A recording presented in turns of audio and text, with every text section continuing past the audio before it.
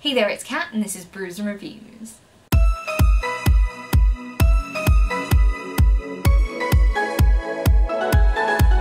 So it's January and I am feeling in the mood to unhaul things, and that is not a mood that comes upon me often because I am a hoarder. Like, no joke. It's really difficult to get me to get rid of books.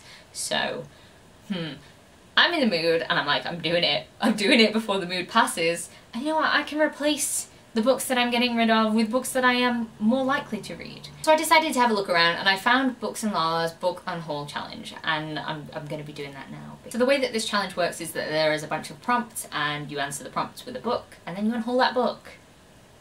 So we're going to get right into it. Prompt number 1 is a book you rated low, and so I struggled with this one because I actually like to keep some of the books that I rated low, and I know that seems like really stupid, but I like being able to go like, don't read that book, don't read this book, and just be able to hold it and be like, wow, this book really hacked me off. And you know what, I like to keep some of those. So for this prompt I'm going to be doing something that I rated 3 stars, but like a low 3 stars, and something that I actually just don't care about. So it's low and it's not low enough to actually impact me in a way that I wouldn't remember it or wouldn't talk about it, because I just, to be honest, I don't even remember what happened in this book, and like that's how it probably should have been rated lower, but I just don't care. So the book I'm talking about is Electric Dreams by Philip K. Dick. This is a series of short stories and they're sci-fi ones, and I didn't care. I don't really think I gel with short stories, but this one specifically I was just like, whatever. And I don't remember anything that happened in any of them, so this is getting unhauled. Prompt number 2 is a book that you changed your mind about, and oh my god, this one's probably not going to earn me any more subscribers because this is a sort of favourite of a lot of people and I just don't think I got it. So the book in question is The Princess Bride by William Goldman. Now, this is less that I changed my mind about it once I was like after I'd read it. I grew up with the film The Princess Bride and I love that film so much. So like the core of my being, I love that film. So I waited until I was about 16 to read this book. I picked it up and I just didn't like it. It was just a style that I really didn't enjoy, and it was written really weirdly and I didn't think it actually did the story. It was very rambly and went on tangents as far as I remember it. It's been like 11 years since I read it, so, and I just don't know why I kept it. Like, because I didn't enjoy this book, and I just feel like I changed my mind on it because I thought I was going to be really excited about it. I was really like, yeah, this is going to be a great book because I have that nostalgic love for the film, and it just wasn't good. And so I changed my mind about it. I thought it was pretty rubbish, to be honest, and sorry, it just wasn't for me. It might be for you. The writing style was really not something I gelled with, so that's probably the greatest influence of this, and because I had so much of a love for the film, this was very different to that. But yeah, so I think it's time I unhaul this one. Prompt number 3 is a series you won't be completing, and ooh, okay. Again, I'm not gonna get a lot of love for doing this. It's the Terry Pratchett Discworld series. There are so many books in this series, and I have 5 of them. I've read all 5 of these. Like, it's a humour that a lot of people really seem to gel with and really seem to like. I just didn't. Like, it was fine. It was sort of funny, but I just didn't care. The only saving grace for me was death, and he wasn't in these enough. Maybe one day I'll read The Hogfather, but I'm not going to be continuing on with the series. I haven't read one of these for years.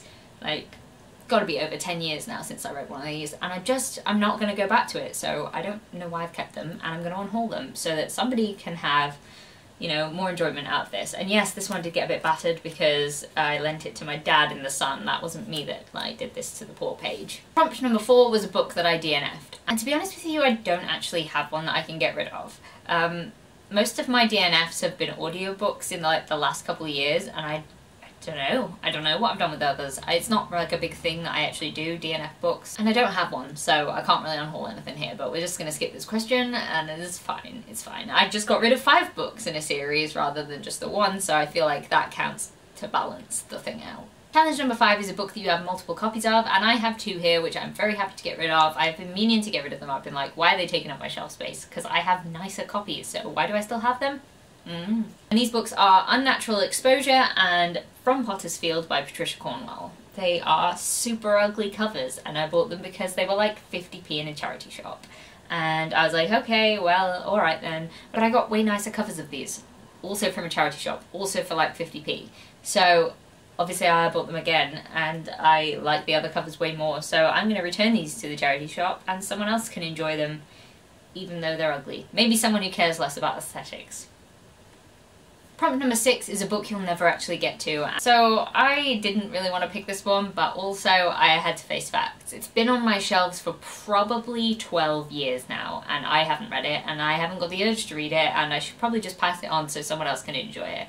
And that is Let the Right One In by John Ajvide Lindqvist. I think that's how you pronounce his name, sorry if it's not. And this is, I believe, a Swedish vampire novel, and I watched the film, the original film, and then I watched the American film, and then I think I was satisfied that I had had enough of this, but I had already bought the book, so yeah, not gonna read this one, even though it does sound cool. I think the atmosphere would be really good, but I'm never gonna pick it up. I'm just not. I just know that I'm not picking this up, so it's going in the unhaul pile. Prompt number 7 is a book that you bought because of the hype, and oh, if I'm not gonna get hate for this one, it's Gone Girl by Gillian Flynn, and I bought it because everyone seemed to love it. Everyone was like, oh my god, Gone Girl, the film is amazing, oh my god, Gone Girl, the book is amazing, and I picked it up, despite not really seeing the drawer in it, and it's just sat on my shelves, and it's like taunting me, going, read me, because everyone says you should, and I don't want to.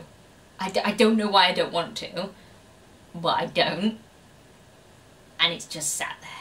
Again, I got this one from a charity shop. It was like £1, but still, it's just gonna sit here. I'm not gonna read it. So, sorry hype. This meant nothing, just that I wasted £1. Prompt number 8 is a book that you bought because of the cover, and that is The Dice Man by Luke Reinhardt. I thought the cover was cool. I thought it would be kind of like some sort of thriller, maybe a murdery type thing. I thought maybe someone rolls the dice to decide whether you live or die, and then I never picked it up. I've had this one for about 9 years, and I couldn't tell you what it's about. I mean, it sounds interesting. The problem is it's chunky, and like, it's got like this really ugly thick font, and I don't like it. So I probably was never going to read this one, despite keeping it around, because I thought it does look interesting. It looks interesting, but it doesn't actually make me want to pick it up, so yeah. Prompt number 9 is a book that you don't know anything about, and yeah, I really don't even know what this one's about. Angel of the Dark by Tilly Bagshaw, and or is it Sydney Sheldon's? Is it Sydney Sheldon? I don't understand. Why are there two authors? How much? Seriously, how little do I know about this book? I don't even know which is the author, and like, what the hell's going on with that? Did somebody die and then finish off the... Do you know what? I don't even care. I'm unhauling this. I don't care. I don't know what it's about, I don't know where I got it, and I don't know who the author is. So, yeah, I think it's about time I let this one go. Then lastly, the 10th prompt is a book that I didn't buy, and for that one I'm going with Gregor the Overlander by Suzanne Collins. I got this as a gift, I didn't buy it, I have had it since I first read The Hunger Games at about age 16, so this is like 11 years, basically a long time. I'm not gonna read it. I'm never gonna read it. It's time to say goodbye. I think it's like a portal fantasy. I don't know.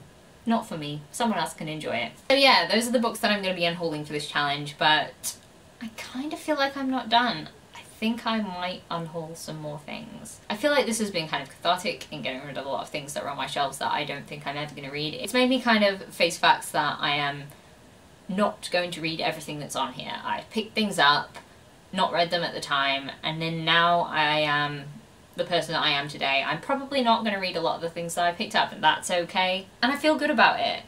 And I think I might unhaul some more things, because I think there are other things on here that just fit into the I'm never going to read that category. I don't know.